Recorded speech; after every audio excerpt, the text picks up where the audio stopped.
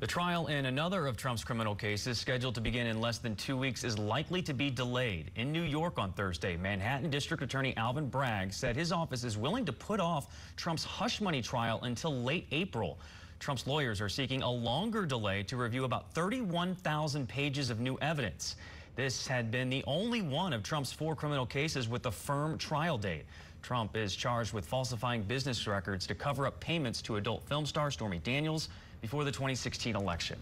And the interesting thing about that case is that there was thousands of new pages were documents that they were waiting from the Justice Department. So now some folks are saying, why does it seem like Merrick Garland's Justice Department is moving so slowly when this information was requested more than a year ago? They're just getting it now. There's a lot of interesting behind the scenes stuff going on in that case that surprised a lot of lawyers who know this stuff far better than I do, but that's the root of that issue. And it's a delay of 30 days, likely, right? So yes. April. The team wants 90, DA says 30, we'll see.